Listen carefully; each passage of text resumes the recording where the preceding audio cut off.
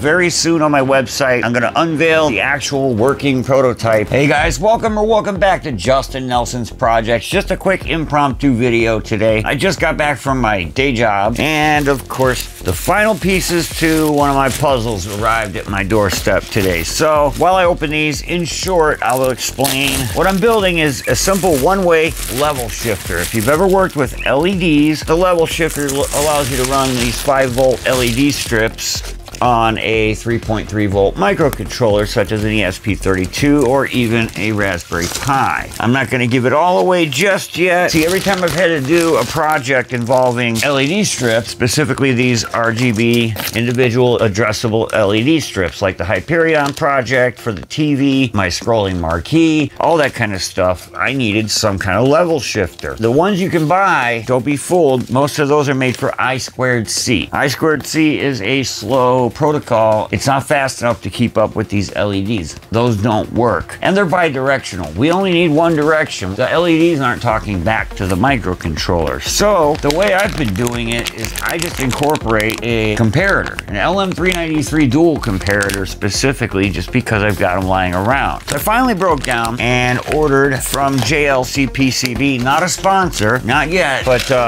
you know, hey, if you guys are watching, this is the first prototype. I've got a slightly better version. I'll show you a mock-up of that one. That's on the way. But it's so small that the whole thing, once you put your wires on there, fits into a piece of heat shrink. Now, this is the Pi version. I'm making several versions. It's the same board. The only difference is the Pi version has a 5-pin DuPont connector. So you've got your positive, your negative, skip 2 pins, and then that is GPIO 18. That feeds the level shifter, and the level shifter then feeds the LEDs with their data. But the cool part is the LED strip feeds 5 volts to the Raspberry Pi. So one cable solution for the whole thing. That'll be in my Hyperion update video coming very soon, I promise. But this has multiple uses. Let's say you're working on an ESP project and you're just counting on the fact that sometimes you can get away with running 3.3 volts on a 5-volt LED strip. Sometimes you can, but it's not that reliable and it's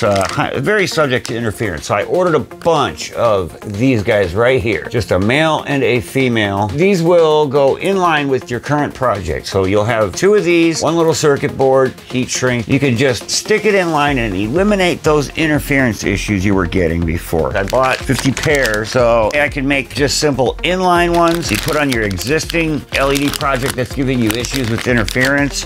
But if you're getting just random flashes of light on your LED strip, it's possible it's that 3.3 volts is not quite enough to drive the LED strip correctly, especially if you've got any kind of wire run. Now, my first variation, this is the Pi version again. My first variation is just a tiny piece of a circuit board with an LM393 and a handful of resistors. Works like a charm, but that's kind of hard to sell. This, I think, might sell a little better, but one of the things I've been waiting on, tell me it didn't come in this giant box, because it's like the smallest thing I ordered.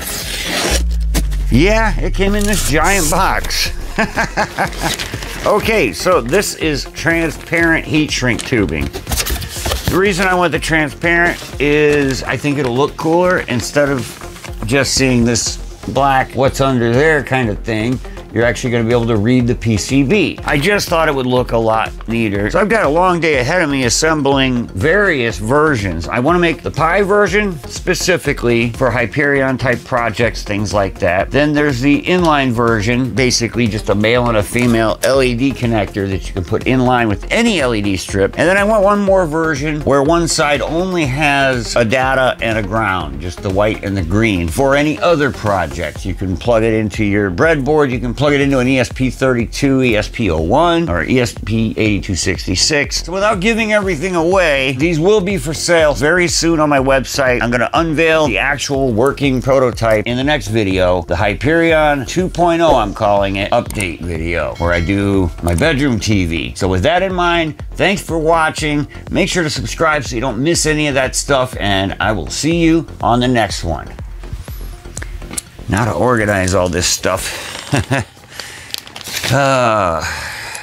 My coffee table has turned into Frankenstein's workshop.